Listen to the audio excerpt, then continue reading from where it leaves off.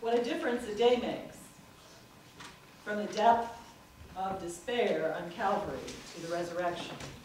You know, many days in our lives have framed us and shaped us. December 7th, 1941 shaped a whole generation of people and changed our country. November 23rd, 1963 did the same for my generation. Moved us and shaped us in new ways. And of course, September 11th, 2001, we've all in this room, I believe, experienced. Changed us, made us different. And yet nothing has had the impact of that day 2,000 years ago when Jesus Christ was raised from the dead. Raised from the dead. And gave us all new life. We gathered here this morning from all kinds of different denominations, different churches, different doctrines in some cases, and yet what unites us is the saving act of God in Christ from that day 2,000 years ago, when the death on the cross and the darkness and the despair was given over to the power of God in resurrection and new life. But of course, that's not the only thing that happened back then. It's not left back then. It's not a past tense. It's a today, is it not? Because that same resurrection power lives within each one of us who claim the name of Christ, who've accepted that forgiveness and that grace of God, and who know the power of the Holy Spirit to transform us and renew us and to bring us new life and to send us forth into the world right here in our corner of the world to make a difference. Yes, the day back then made a difference. It changed the course of history in a way that none of those other dates I mentioned could compare to. But the reality is that every single day, Paul tells us that we go out into the world and we carry that same power, the incomparable power that raised Jesus from the dead lives within us. And so, I call on us today to remember that even as this light shines now, it is shining within each one of us. And we are now the witnesses that go forth not only with our words and with our songs, but with our lives as we live out the rule of love in our community. I invite you this morning to sing our witness as we begin to close this service now, this service of celebration, where we have heard the old story and we're refreshed in our understanding and the touch of the Spirit in us, and we are ready to go forth. Let's begin with our witness and song from that old song, He Lives. We serve a risen Savior. He's in the world today.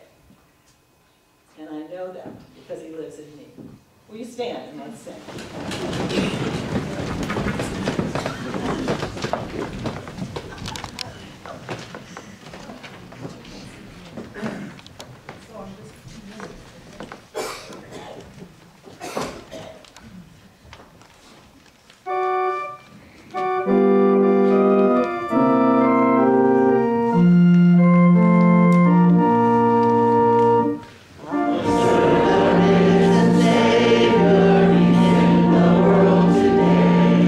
I know that He is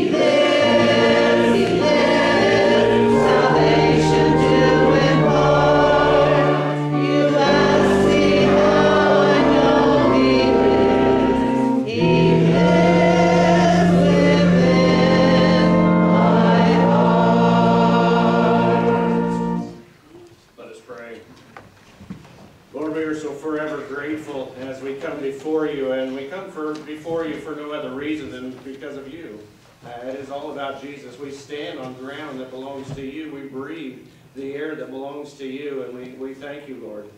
Lord, this past week we have witnessed the gift of hospitality that has came from this church, and we thank you, Lord, that you have given them that gift. Lord, I pray for the body of this church and the leadership of this church as they go forward as your witness.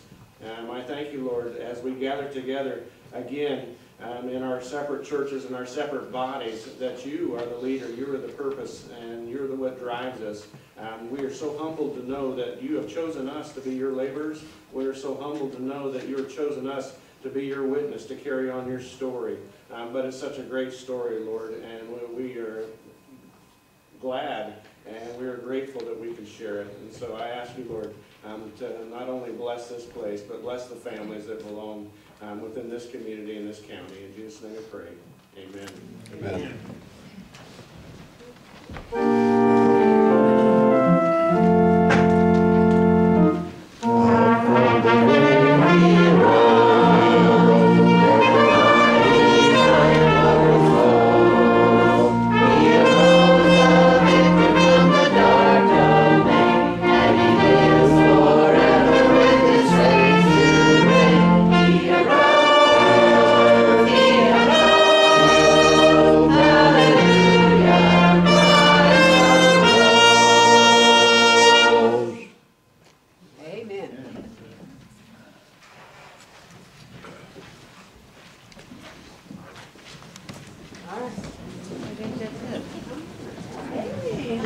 Breakfast downstairs.